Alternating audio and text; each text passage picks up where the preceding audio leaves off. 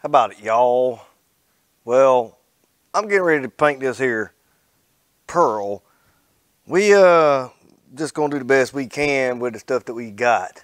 I did buy some high build primer there that I'm gonna put on her, but you know, the goal is not to have a $3,000 paint job, because really the car ain't worth $3,000. We just trying to make it all one color. Could a guy do that? Anyways, let me take you around and I'm going to show you the various colors that we're dealing with, because it's the last time we'll be able to see them. You can see the different colors, and I'm not sure if that's a brown or a primer. I found some brown around the gas tank lid, so I'm thinking that it could have been a brown car at one time, or maybe this color here. Not sure, but you can see I like the green the best. I should have went with the green, but anyways, just so you know, this tape here was Amazon special. Don't ever buy that. It was the sorriest junk I've ever used. Just horrible, horrible. I got the paper here from the dollar store. I think it was $1.25 for a roll, about like that. So I think I bought 2 rolls and it did it all. Didn't have to cut a bunch of newspaper and whatnot. I'm gonna show you real quick the high dollar gun I'm using. I do got I think it's a siphon feed over there, brand new in the box, but I'm not really wanting to clean that thing out and get it even dirty for this here. Maybe if I was painting a piece of farm equipment, I might bust out the better gun, but with the old car, I ain't doing it. But anyway, I got this here, again, Amazon special. It's probably about as good as the tape. Ginor.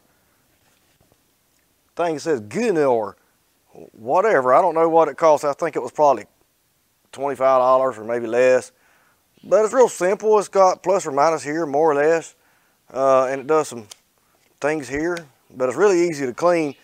And I could use the air gun, but really my air compressor's got moisture in it, and I don't have filters and regulators and all this, and I don't feel like making some cobbling stuff together right now. So we just gonna bust out the Ginor. But I'll show you, I got just some paint thinner in it right now. And thing sounds like a dang vacuum cleaner or something. It sucks air in the back and does that number.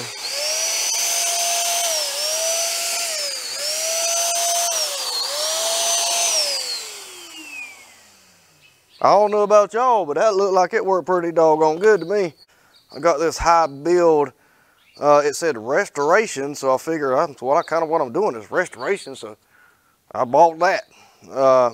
High build, I'll do a couple of coats, maybe 3, and then I'll block sand it, because there is some blemishes in this thing. There's a lot of craters where the paint had rusted at.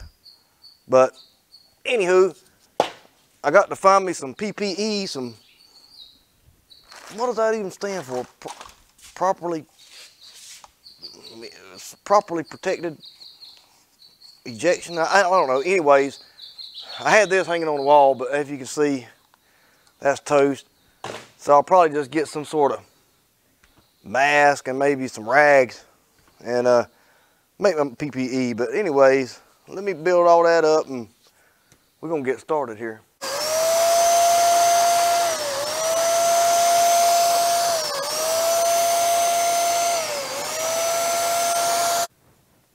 We successfully got this thing one color, but I'll tell you what, if y'all ever try to use one of these Ginors to paint a car, don't. Let me show you what to do with this thing. That thing sprayed way too bigger water droplets, or paint droplets I should say. It didn't have enough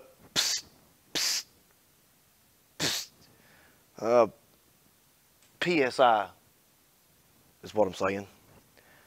And the big old droplets scattered, and it made this thing rough. But she's sanding out. I am getting down to the bare metal in a few spots, right around the corners and stuff, but we just gonna do that number. You know, we didn't see that. But this is my method. I'm taking the orbital sander here. I got some 120 on it. We hitting it one time. Then I'm taking a block made for sheetrock. But then I'll hit it, you know, I'm hitting it one time with the block. And she gets her pretty doggone smooth. Then finally I'm taking just a piece of old flexible sandpaper and hitting these weird angles and divots in this car. This car's got lots of shape to it, so we getting in there. And this ain't the right way. You supposed to take and block this car with like a hard piece of board with some sandpaper on it, so it bridges across any imperfections with this high build primer. But I'm not going to block it. I try a little bit and it just take me years, and I ain't got that kind of time.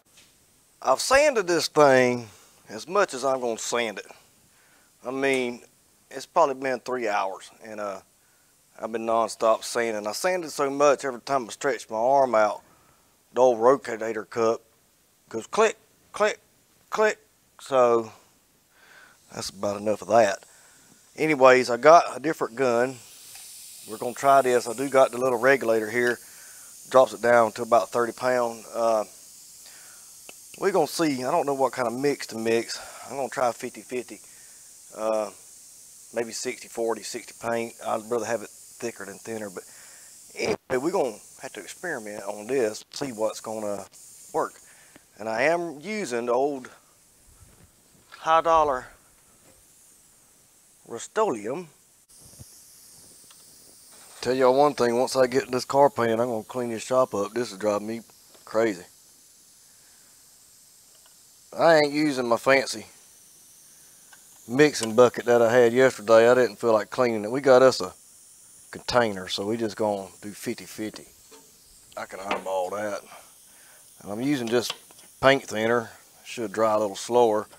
Maybe a little more forgiveness on the splatter. Way too much. Gun, try to do different doodads.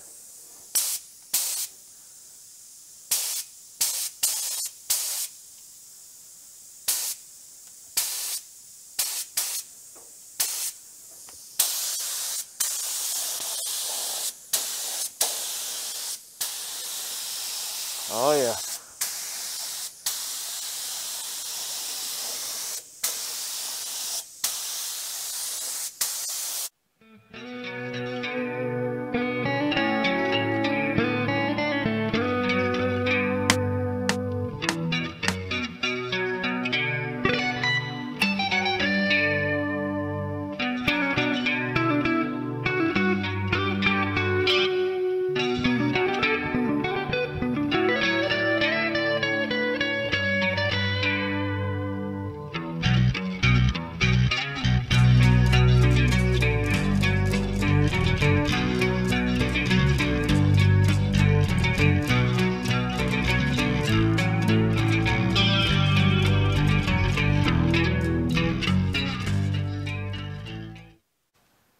The old car is painted. I'm pretty tickled with it, if I don't mind saying. I did paint it 3 times with the Rust-Oleum gloss black, and 1 time with the primer, and I put the Rust-Oleum on. The last 2 coats thick. Just, I brought it on around. But what I'll probably do, no time soon, but in the future, in a month or 2 or 3, I'm going to hit it with some 2000 grit and buffalate the whole thing, just buffer down. She's still got a little bit of that lint, maybe from the floor. I don't know. I kept wetting the floor, try to keep the dust down, but it's still got a little trash in it. But anyways, I am tickled. So I just wanted to show it to you one good time. Next, we're going to get on the trunk and go ahead and get that gold in the bottom of that thing, and then we can put the fuel cell in and move on forward. Get all the trim pieces on, got the wiring kit on the way, wiring harness, I had to figure it out myself, hook blinkers and whatnot up. But anyways, I'm going to wrap this video up, the painting video, I guess we'll call it, but I sure do appreciate everybody watching. Y'all have an outstanding day, and we'll catch you next time.